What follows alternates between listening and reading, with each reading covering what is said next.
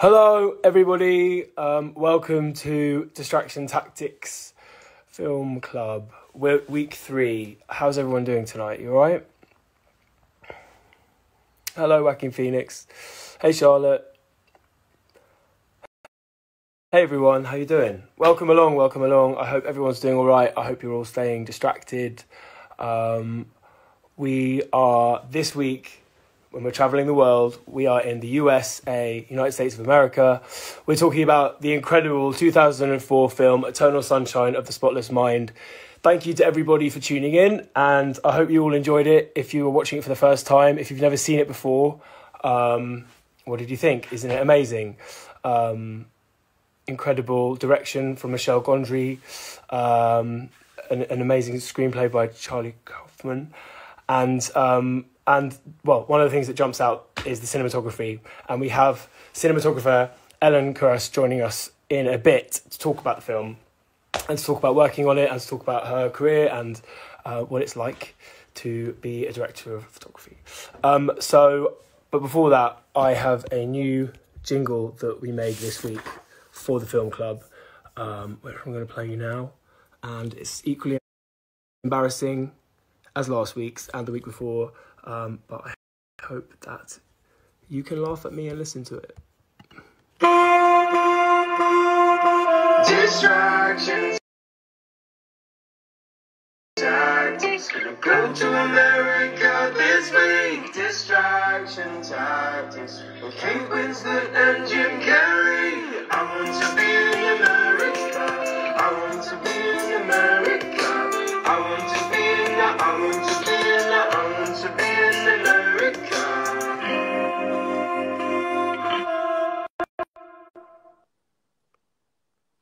We do want to be in America a little bit, don't we? Right, thank you so much for joining. I've got Charlotte here. Hey, how you doing, Charlotte? How's it going? Fantastic. How are you doing?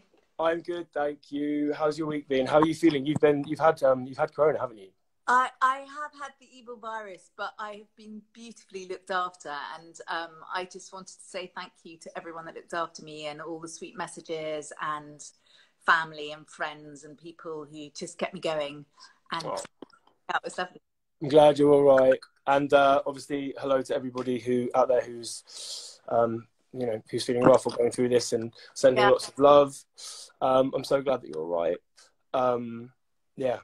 So we're here to talk, not to like massively pivot, but we have Ellen sort of waiting to chat, and we're very excited to talk to her in a second.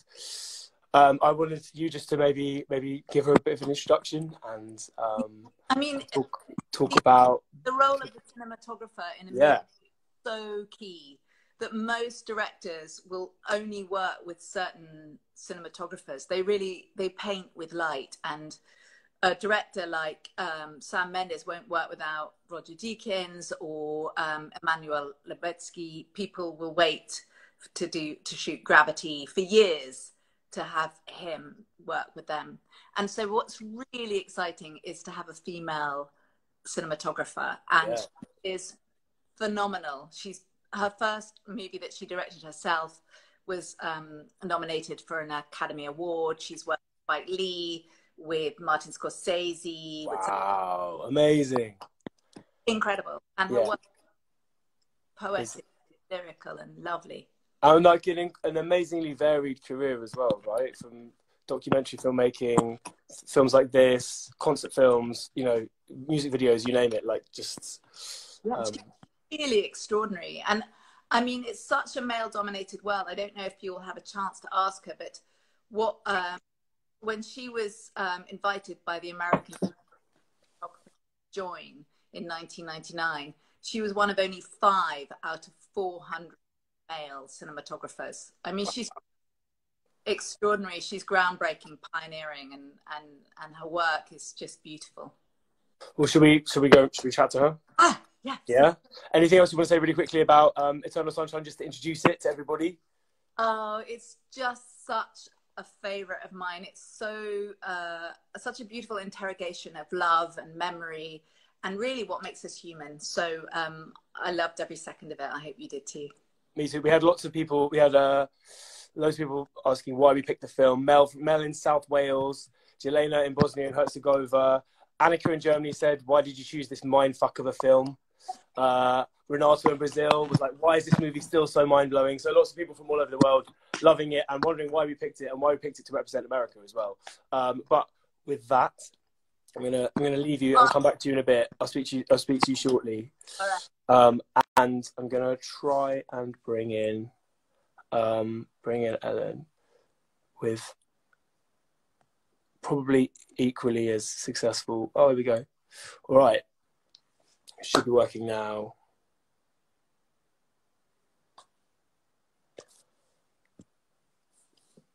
Here we go.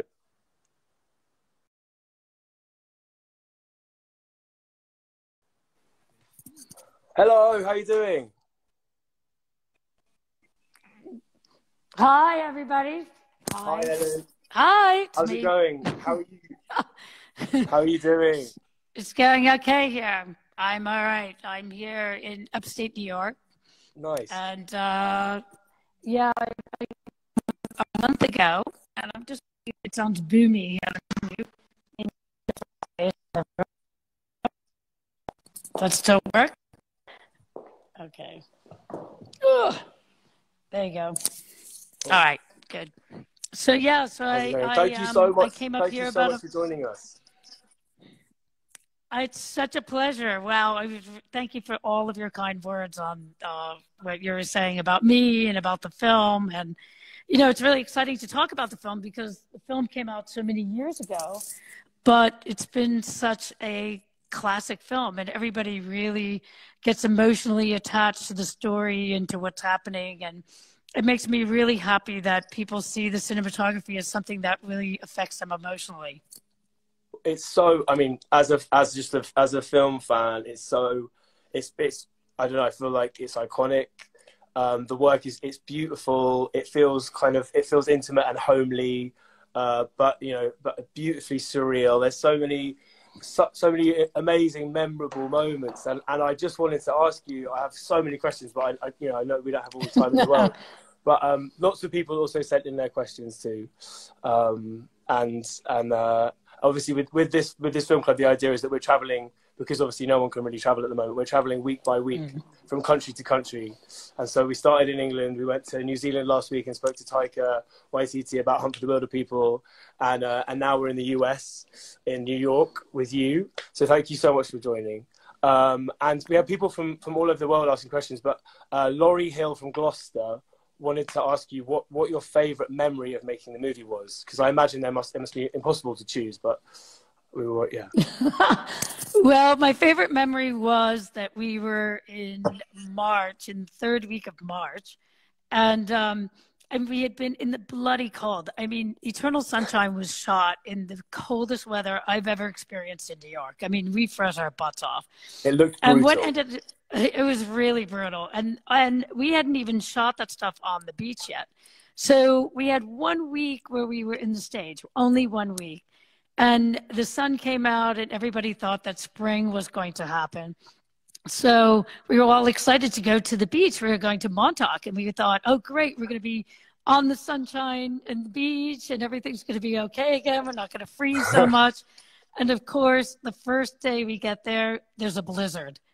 And we all thought, oh my God, we're not going to go out and shoot. And of course, we get the call, oh no, we're going out to shoot. And that's the day that we shot The Bed on the Beach. So we went out, and it was driving snow, a bloody snowstorm. And finally, when it gave up just a little bit, we put the bed on the beach and we did that whole scene on the beach. So, it was by luck that we had that huge snowstorm. And all of the snow that you see in the movie is real. It's actually real snow.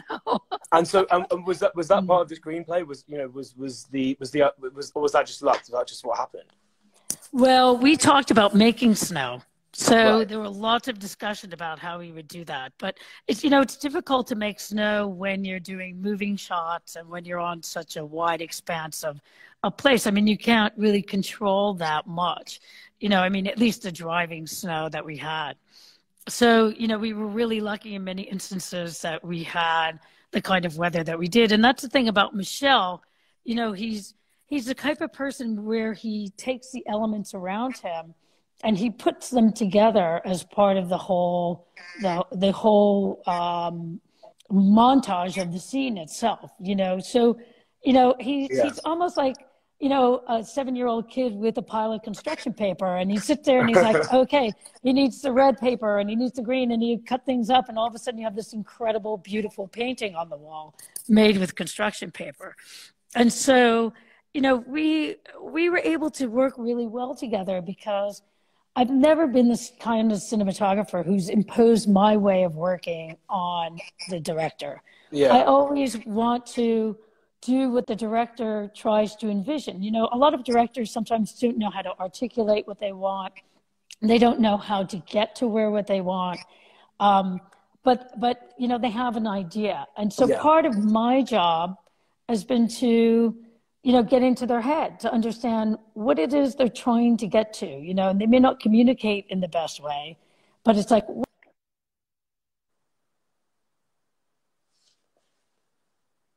it was with Michelle, and, you know, we ended up doing pretty amazing things, like that fence that showed up in the movie. Yeah. Just happened to happen because. And I was reading about the elephant scene. Apparently, you guys just heard that was happening and had to just run across town to try and get there. Is that true?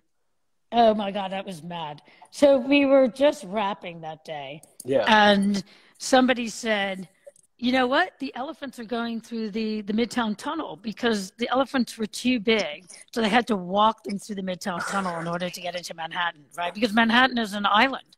Yeah, so in order to get there, you'd have to go over a bridge or in a tunnel. So we all said, oh my God, we have to shoot that. And so we grabbed the camera, and I grabbed a 1,000-foot mag. Now this is 35 millimeters, so a 1,000-foot mag is huge. Okay. And the battery, and we jumped into the van and we drove up Madison Avenue or wherever we were like crazy. And we jumped out of the car and we looked down the street and we're like, oh my God, they're already a block away. So I put the camera on my shoulder and we ran as fast as we possibly could. No way. And we got there at 6th Avenue, and Kate looks to Michelle like, what are we going to do? And he was just like, just go in. And so they improvised as it was. So we managed to shoot that in about 20 minutes. It was crazy. The shots look amazing. And, you know, from my tiny experience of being on shoots in music videos and things like that, sometimes the shots that are completely improvised and just come out of nowhere are the ones that end up being the most memorable and magical. I wanted to ask you about working with Michelle a bit, because I was listening to an interview you were doing where you talked about how much he pushed you and how working with him was like, but sometimes would like literally physically push you. Yeah, exactly.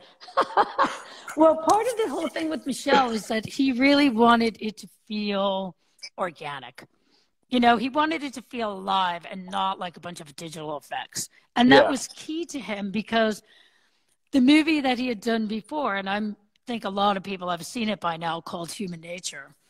You know, the Human Nature was very much about artifice. So it was very constructed. It was in a stage, constructed in the stage. The lighting was very, you know, time consuming.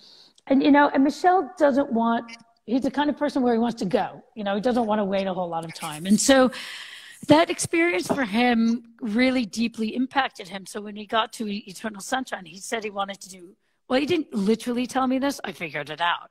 That he wanted to do everything opposite. So everything opposite of Human Nature. So it had to be organic. Everything was organic. So it ended up being, I'm going to go get my batteries. It ended up being really quite a challenge, because he didn't want me to use movie lights. He wanted me to, you know, use lights that were available. And I said, you know, that's great, but at the same time, you know, I need to be able to see what we're seeing, because we were shooting in film. We weren't shooting in digital. And, you know, when you're shooting in digital, there's so much more leeway now of what you can get away with. But for film, you need to get an exposure. Sorry. There we go. You guys all know what this means. Okay, plugging in. Yeah. So, so anyway, so what I ended up having to do was I had to come up with different ways of lighting the scene, but making pretend that they were film lights and tricking in a way. So, you know, Michelle wanted me to turn on all the lights and all the practicals, all the available lamps in the room, and I was like, I can't do that. And he was like, Ellen, why not? You know, just try it. So I was like, okay. So I turned on all the lights in the room, and I had to laugh because I was like, brought him in, and I was like, Michelle, this is what it's going to look like. And he goes, oh, and I go, yeah, it looks like a lamp shop. So, you know, it's like if you turn every lamp on, there's no lighting, you know. So I had to come up with ways of cutting holes in the backs of some of the lampshades, so that, and turning them away from camera so it would allow more light to go on the actors. Light. Yeah, I had little light bulbs.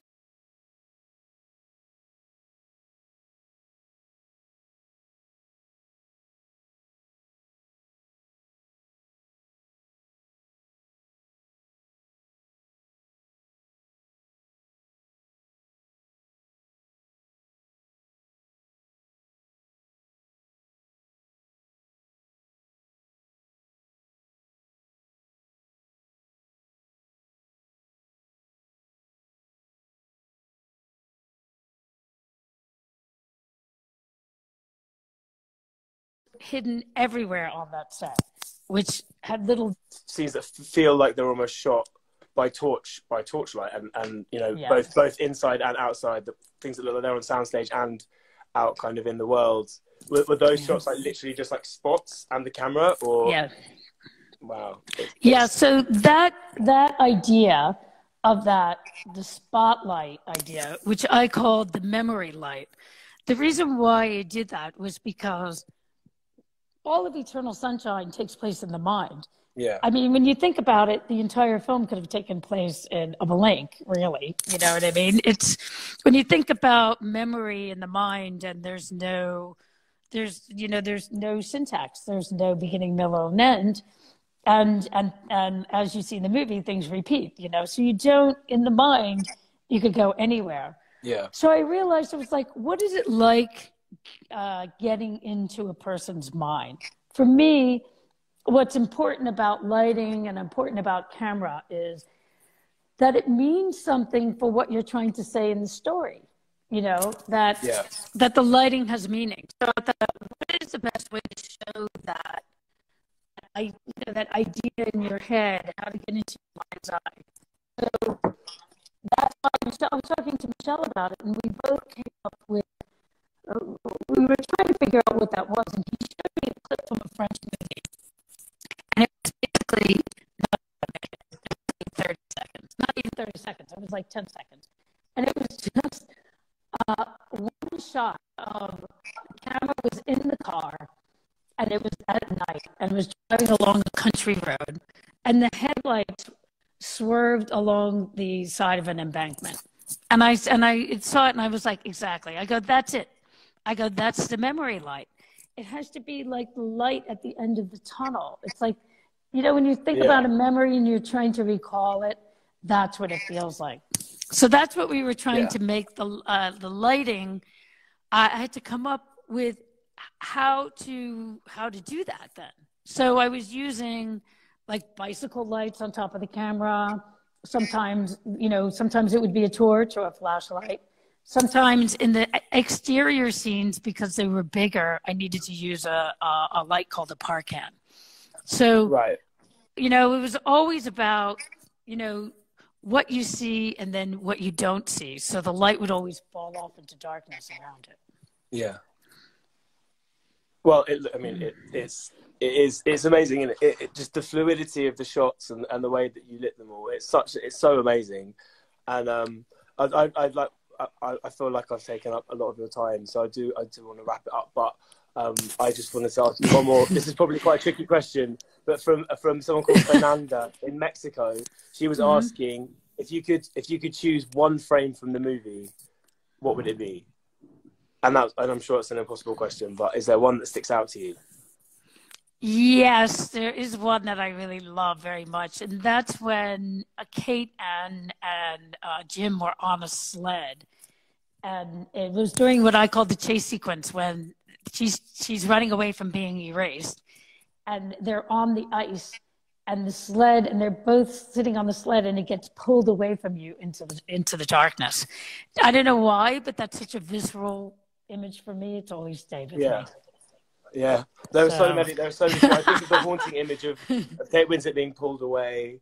I think I was thinking about the shots. You know, the shot of them lying on the ice, and I was wondering how planned that was or not. And when you shot it, if you thought about how iconic that would be, and the fact that it would be the poster and it would be in all the kind of imagery, and if that was planned or if it was something that happened and was one of those amazing eureka moments, and just how amazing that must feel, having a shot that you composed being something that then represents the film in such an iconic way.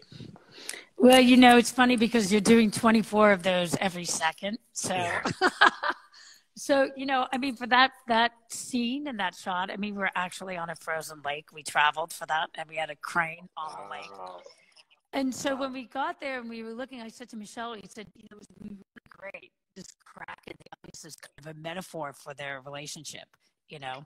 So I said, you know, we wanted to do an overhead shot. So I said, let's do it here because it's such a great image. It's such a great opportunity. But, you know, we never know what ends up becoming the poster image. So, you know, I was really pleased to see that because it really, people, you know, it's about the relationship. It's about visual metaphor. Yeah. Well, it's so beautiful, and it says so much just in that one image. Ellen, thank you so much for joining us. We can't thank you enough. From me, from everyone in the film club, thank you for coming and chatting tonight. It's been amazing, and it's such an honor. You're incredible. Thank you so much. So thank you so much. It's been an honor to be here. It's so great. Thanks, Dan. Good luck with everything you're working on, and stay safe. Take care. Okay. Thank you. Take care. Ciao. Bye. Cheers. Bye. Oh wow, that was awesome. I feel very lucky to have been able to just speak to her. Anyone have any comments or questions? Chuck them below. I'm just going to get Charlotte back because I'm sure she has a lot to say about that. Oh wow, what an amazing person. How you doing, Charlotte? Hi. How's it going? He's just a legend. What a legend! I know. Fantastic. So nice to spend time. Yeah. I want to be her. I want to have her job. I hope so. At the Bastille, weren't we? Yes, of course. The Bastille test. Bastille. Do you want to remind everyone what that is, just in case they've forgotten? In case you missed it, it's there are 3 points. Does the film have 2 or more named characters, female characters, who talk to one another, but not about? I'm afraid that this fails. It fails. But I think it's because it's all from Joel's point of view, and it's really his love story. And I think that the female characters in this film are so vibrant, and I think the Kirsten character is the person that moves the story on to the next level, and we're in love with Clementine and her vibrancy.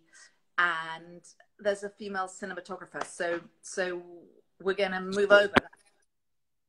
But, and also, and like you pointed out when we were chatting earlier, that Kirsten Dunst's character, like you said, how she comes in, and you know, her actions and her sort of defiance has this huge effect on not only the characters in the film but everybody else who's had their memories erased, and you know, and therefore she's pretty pivotal. I mean, and maybe another example of a film where the female characters maybe are lacking slightly in representation but make up for it in terms of importance in the characters' lives. I don't know. I'm not sure, but I'm trying to address that as the club goes on by choosing a film by a female director with key female protagonists, and look at it from different angles. You know. Yeah, for sure. Next week, of course. Next week. All right. So I wanted to chat to you about a few things. You were going to talk about the idea of the manic pixie dream girl. and about that sort of film trope, if it exists, if yeah, lovely sign. Lovely sign. Beautiful. So this is another sort of trope. This was a critic called Nathan Rabin thought of it as a sort of about a kind of kooky girl. I think to be exact, he said it was about he coined it about to expose sexist culture, but it's now being used, of course, to reinforce sexist culture.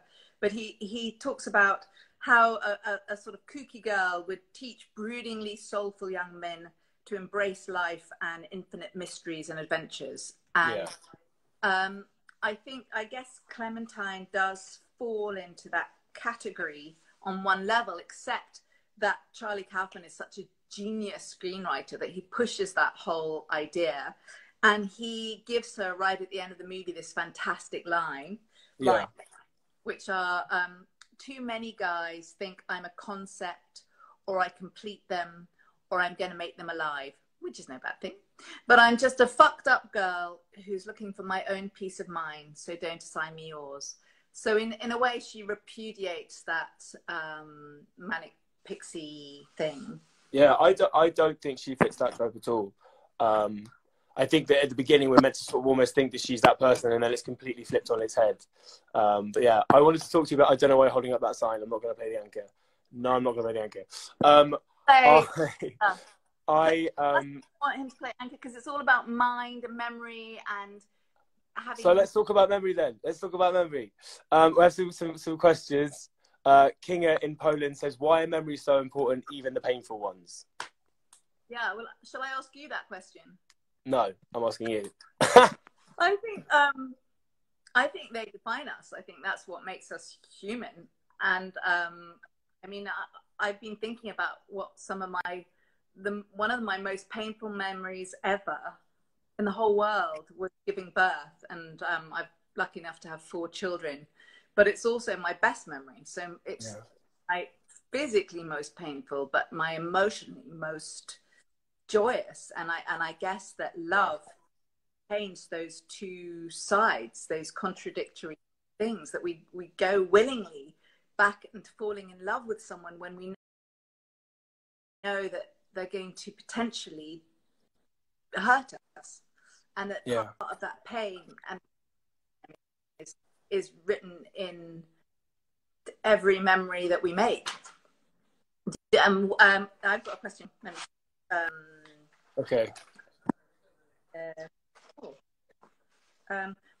Why are memories so important? Have you asked me that one? Okay. Do bad memories help make us people? Claire in Essex said. I don't know. I mean, probably. I'm an inarticulate idiot, so I'm going to say yes. I think all experiences come to. What am I doing? I don't know. I can't talk about this, but I do. Lots of people are talking about the ethics of having memories deleted and the importance of pain in life, and I guess it all shapes you, doesn't it? All kind of makes you who you are. Would you erase someone from your life, and why? Says Beatrice in Brazil. Yeah, I would. I've got a list which I probably shouldn't shine. What about you? Donald Trump. Probably. I mean, yeah. Well, who knows? I have loved speaking to you again. Thank you so much. I'm gonna go chat to Kyle for a bit now. Charlotte, thank you. Oh, I can't hear you. You gone. Oh, you want to play the anchor? Okay. Will you play? Mate.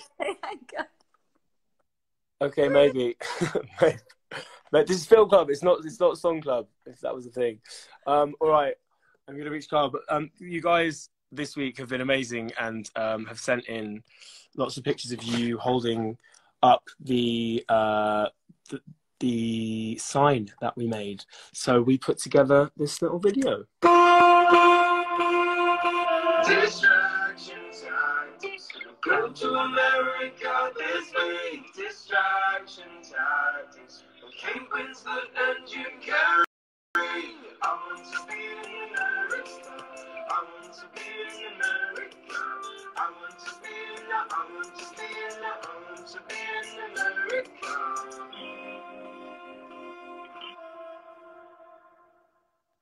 Right. So,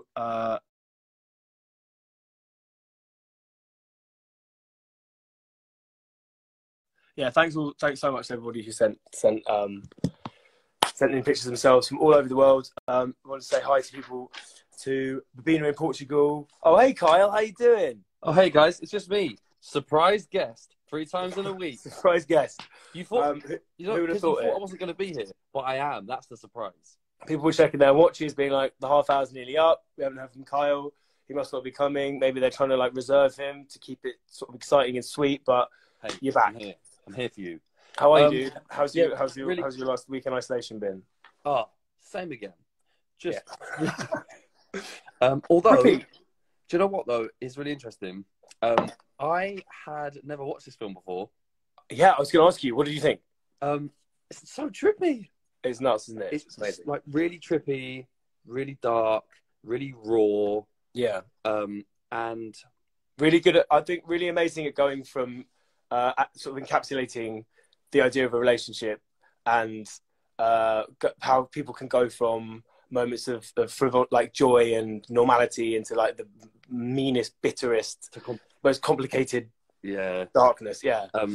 And like the flow between the scenes, like the different sets and the people moving seamless, like Jim moving seamlessly in between and meeting different versions of Kate in different. It was just I loved it. What did you think about? Because obviously when we were growing up, Jim Carrey was like the Mask, the Riddler. He was, Liar Liar. He was Ace Ventura. He was like sort of this massive comedy icon, legend. And this is an example of him doing like a serious role. How did you find it? So I always feel like that when people go serious after being like mainly sort of comedy driven or like quite sort of jolly or whatever. Yeah. But like I feel like it hits harder, like Ricky Gervais or I don't know, like Will Smith or like I don't know, like people like that who are generally quite upbeat and funny. Yeah. When they take it serious, it's I don't know, because you're not expecting it. It kind of it gets you a bit deeper, Yeah.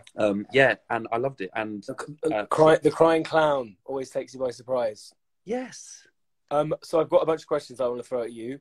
Erin from Saudi Arabia says, on a scale of 1 to 10, how hard did you cry? Do you know what? I thought that I would cry, and I didn't. Yeah. But you didn't. You're heartless fuck. I'm heartless. I laughed a lot, when they were going through the hard times. It was really fun. Can we talk about the kitchen scene where he's a child? He's a child. And when he's being bathed in the sink and how amazing it was. I really wanted to ask Ellen about that, but we ran out of time. Because they just built a huge sink for him to be in. I want to know where that sink is now. I want it. I want to live in that sink so much. Bathe in it every night. That scene was amazing. It was incredible. I loved it, that whole thing. Which Clementine hair colour is your favourite from Kinga in Poland and Lucia in Edinburgh? Tangerine, fair. Yeah, that's the happy times as well. Exactly, it's the happy times, because blue with the sadness, but the tangerine was the nice, warm, the happy ones. Yeah. How about you? I'm gonna agree with you. Thank you. Thank you very much. It's the same for me, because those are the moments. Those are the sort of tender.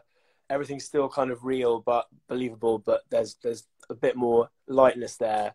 And Absolutely. It's a bit less harrowing in those moments. This is a really good question from Ethan in Sacramento, USA. Name an embarrassing moment you would hide in to save Clem. An embarrassing moment in your life. Like obviously, he had him being caught by his mum, doing things to himself, reading a comic book. He was, being bullied as a kid, killing a pigeon. The list. There are many examples of the awkwardness of growing up and being a kid. What would yours be? Hey, it's a good list, and if I ever wanted to share an embarrassing story of myself, like now's the time I would choose to do that. Yeah. Do you want to do it on the internet with people watching? I don't know. I've got a few. I remember this one time. I was around my uncle Knight's house, and I have cousins. And like, I'm the oldest cousin. I'm the cool older cousin, right?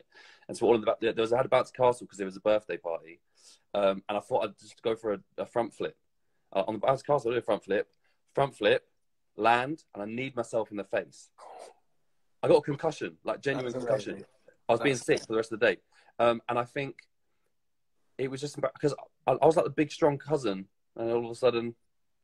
Well, that's the thing. You got too big for your boots. You thought you were bigger and cooler than you were. This is it. It's probably the moment when you accepted that you were the big cool cousin. That's when you needed your downfall, and it came for you. Yeah. Hard. Yeah. Know your place, Kyle.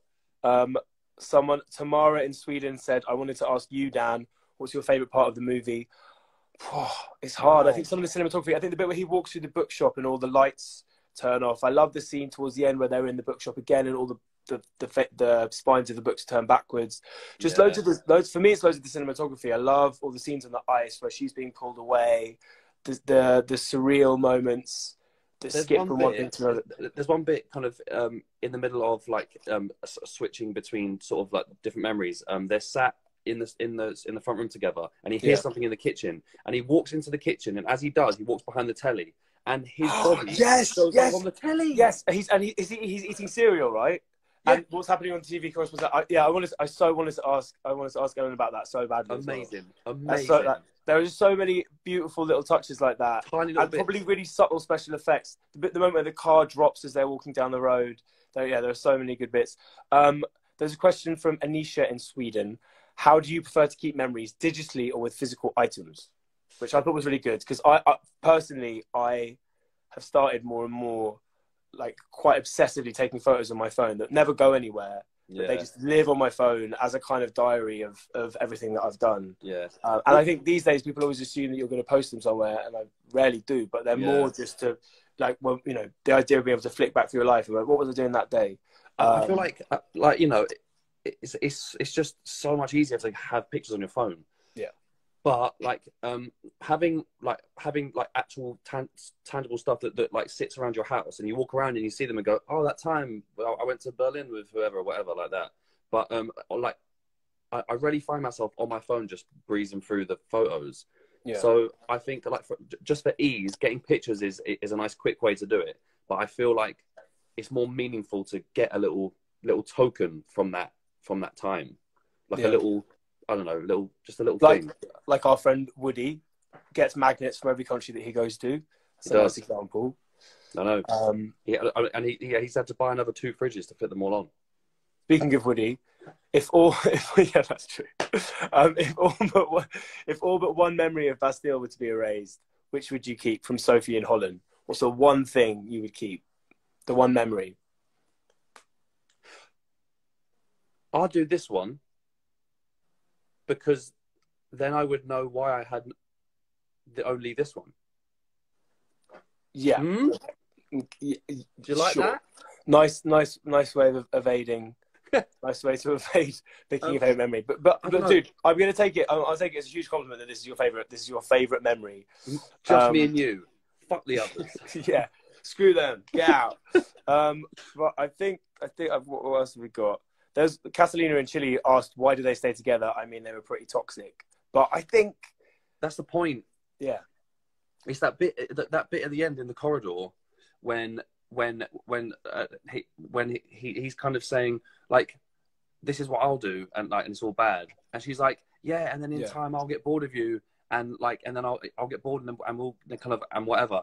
And he goes, okay. And it's like it's that kind of so nice. It's that weird acceptance of, sometimes it's going to be shit and we're going to do this, but like you know, in spite of all that, let's still do it. Yeah. It's like it was just really powerful. It's just really amazing. That is an amazing bit.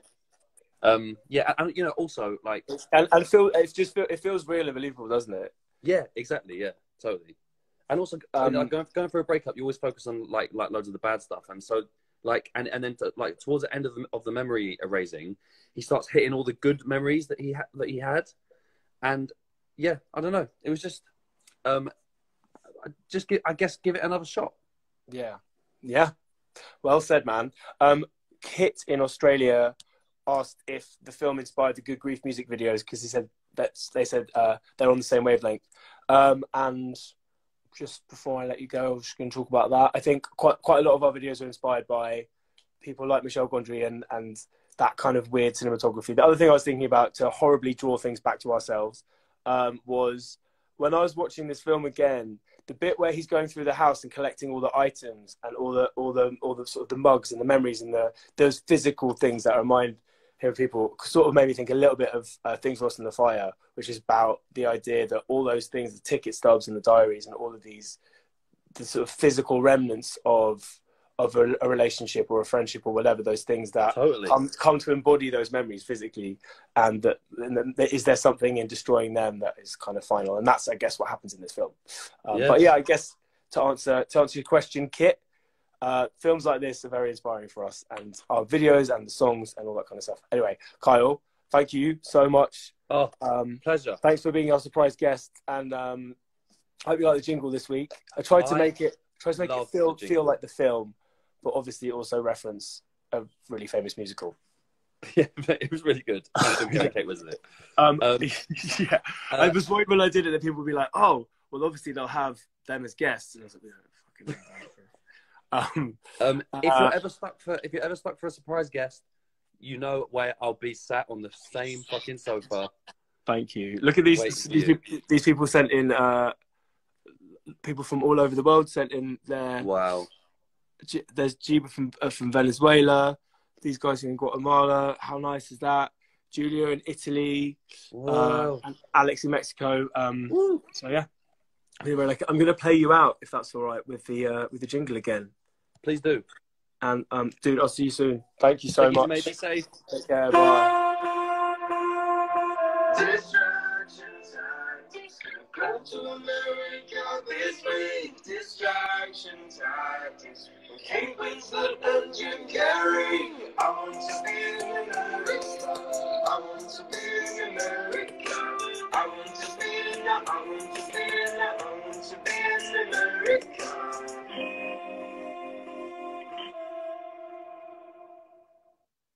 Awesome. All right, so we are now going to try and find some of you guys to bring in to have a little chat. I'm going to try and bring in Kat, who we tried to talk to last week, but things didn't really work out so well for us, technology-wise. So let's see how Kat's doing. Is she going to be here? Oh, hi. Connecting. Have we got you? Kat, you there? Yes, but it's not working properly. Hold on. Oh, I can hear you, but I can't see you. How have you been? Sorry about last week. It was a bit of a nightmare. We were trying to get you in. Oh, you're here. We've got you. Hello, how's it going? Good, thanks. Thanks for joining Distraction Tactics this week. How are you doing? How's isolation going? It's all right. I'm furloughed, so I don't really have much to do. It's kind of nice. 80% pay and a lot of free time. Yeah, pretty much. Just trying to keep busy. Yeah. Insane. Thank you for joining us. Thanks for all your film analyses. They were much appreciated. Sorry about last week. I was so excited to have you on as our most vocal fan from New Zealand to be the film expert. But so we thought we'd get you real quick.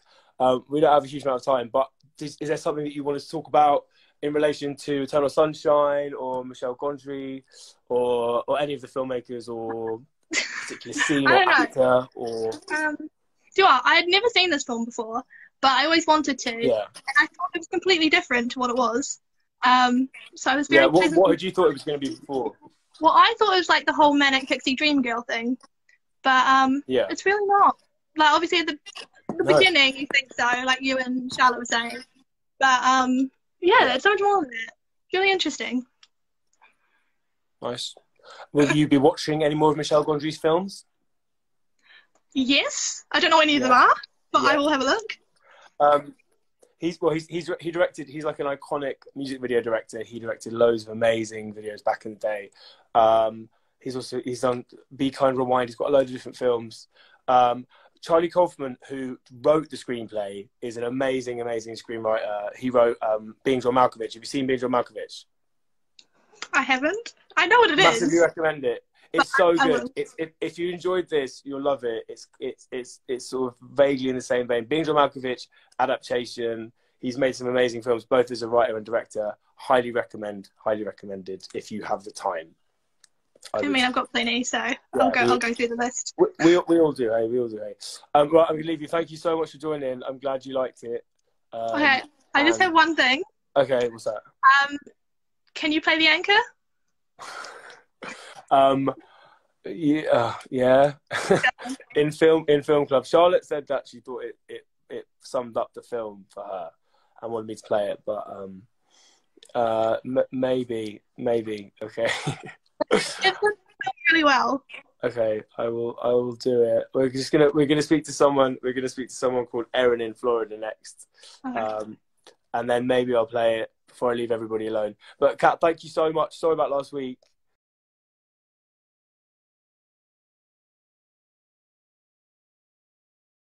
No worries. Thank you for having me. Look after yourself. Yeah. See you later.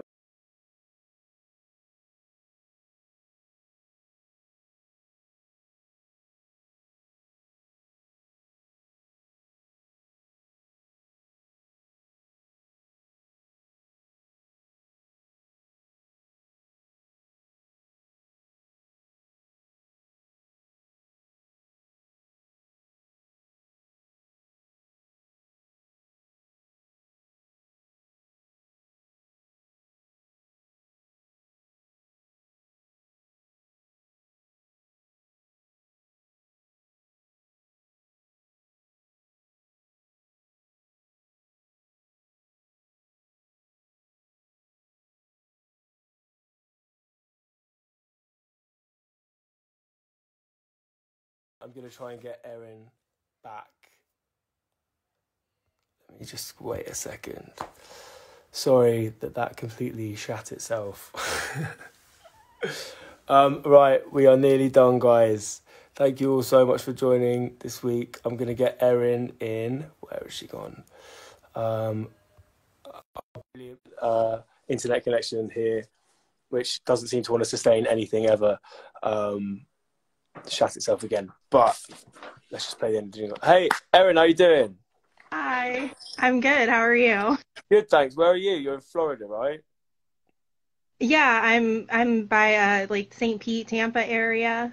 Nice. How are you doing? You looking after yourself? Are you all in lockdown?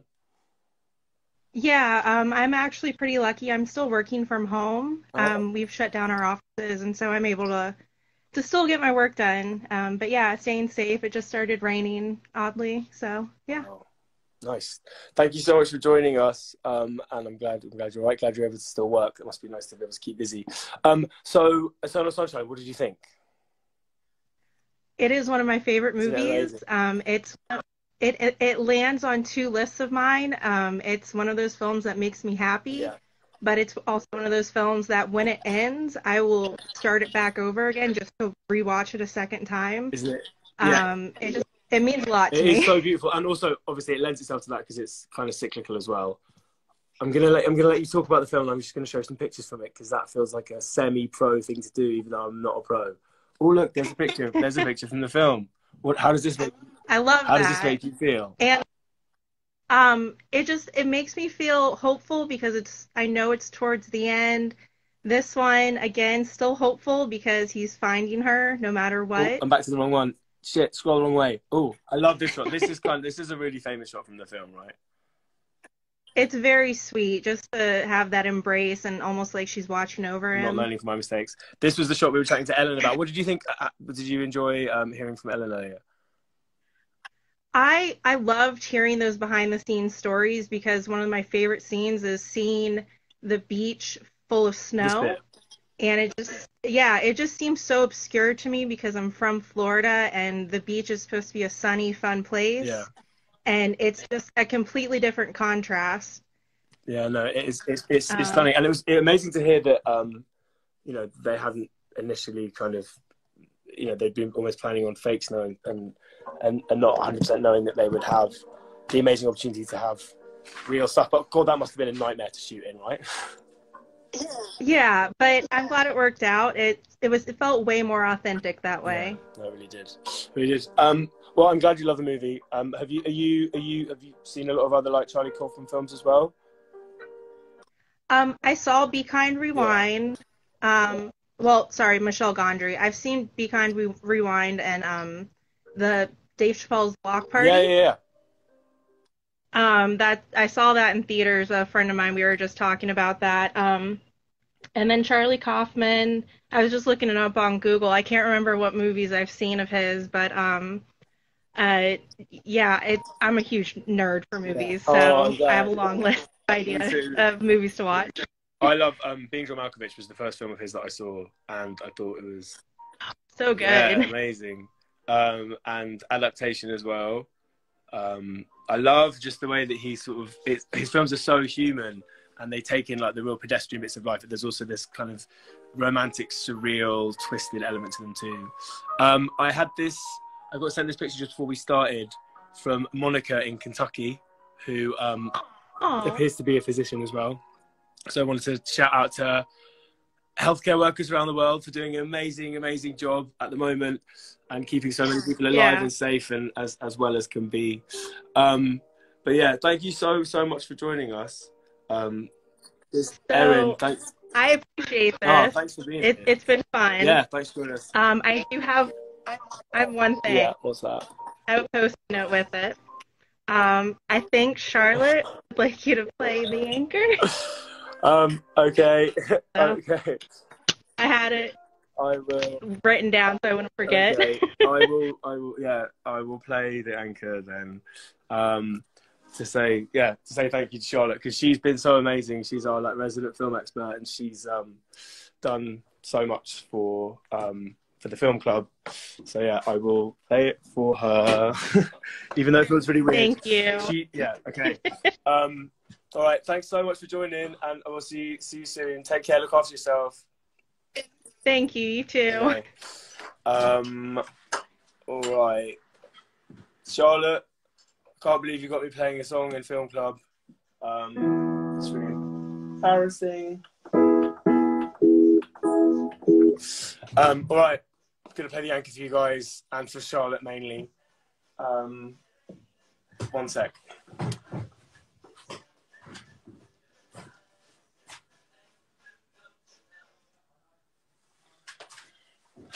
All right. This feels like a mad cheat, but it's also on the anchor. Oh, that fucked it.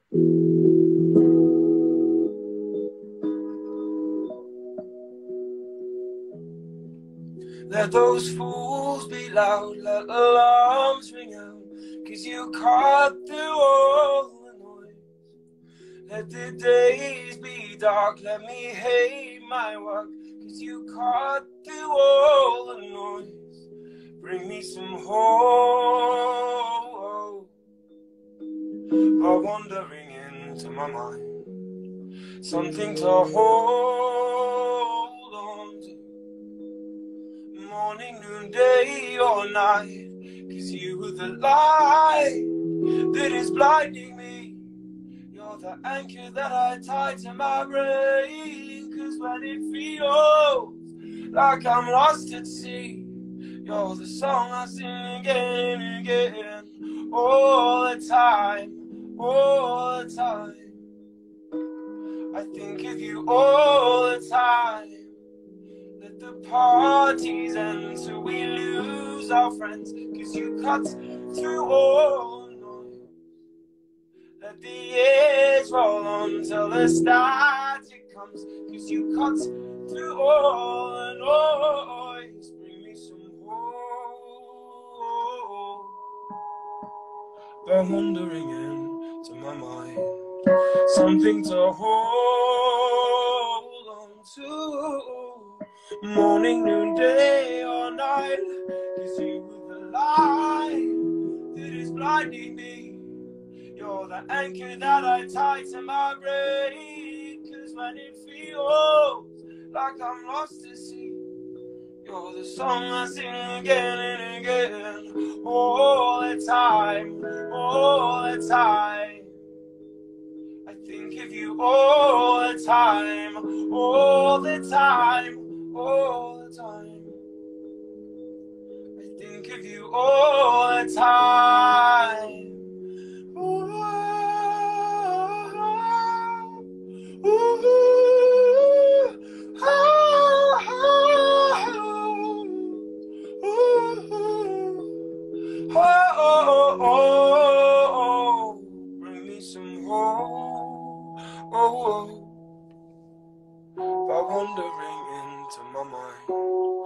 something to hold on to, morning, noon, day or night, 'cause you're the light that is blinding me.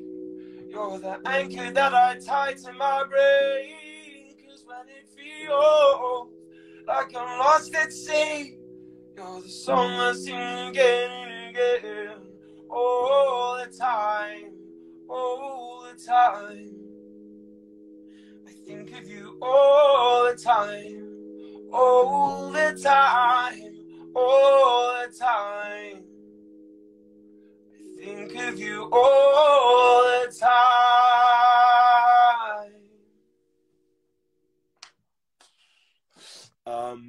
Thank you very much for joining. Sorry to sing at the end of Distraction Tactics. That was because of Charlotte.